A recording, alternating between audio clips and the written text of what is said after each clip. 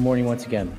This morning we will be in the scripture text in the book of Mark, chapter 11, beginning in verse 1, commencing in verse 11.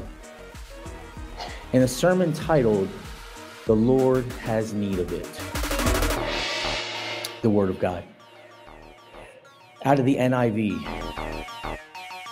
And as they approached Jerusalem and came to Bethphage and Bethany at the Mount of Olives, Jesus sent two of his disciples, saying to them, "Go to the village ahead of you, and just as you enter it, you will find a colt tied there, which no one has ever ridden.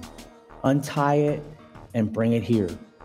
If anyone asks you, 'Why are you doing this?' say, 'The Lord needs it, and will send it back here shortly.'"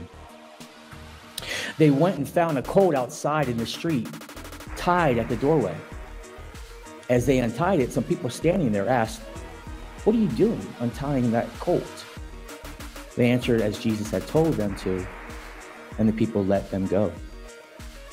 When they brought the colt to Jesus and threw their cloaks over it, he sat on it. Many people spread their cloaks on the road, while others spread branches they had cut in the fields. Those who went ahead and those who followed shouted, "Hosanna! Blessed is he who comes in the name of the Lord. Blessed is the coming kingdom of our father David. Hosanna in the highest heaven." Jesus entered Jerusalem and went into the temple courts. He looked around at everything, but since it was already late, he went out to Bethany with the 12. This is the word of God for the people of God. Thanks be to God. Let me pray. Lord, I ask you to fill this space with the Holy Spirit, and let the words of my mouth and the meditation of my heart be pleasing in your sight, my rock and my redeemer. So we've been in a series titled Journey to the Cross. For me, it's been groundbreaking every week. So the first part of the journey to the cross began right when Lent began, when Jesus went out and was baptized, and then immediately went out to the wilderness, was tempted by the evil one. We then learned that Jesus sat down his disciples about 2.5 years into his ministry and told them that he was going to have to die and suffer for glory. And by doing that, we must take up our own cross.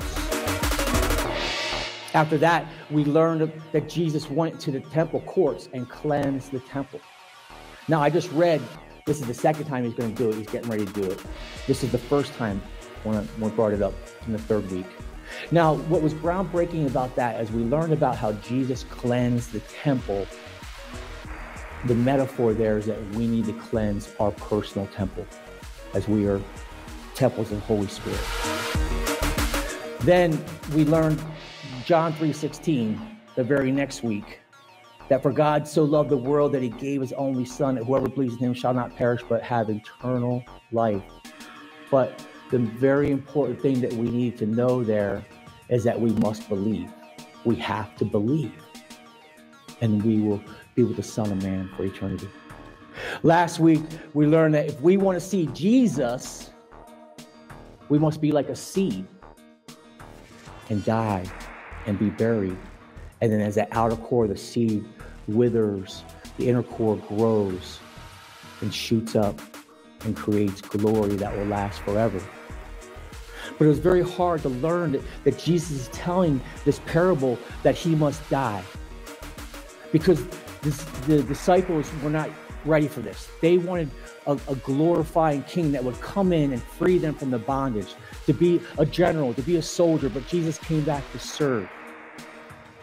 And so if we know that we too must be like a seed and be buried and be born again, we too can become fresh and new, like Jesus told in that seed parable.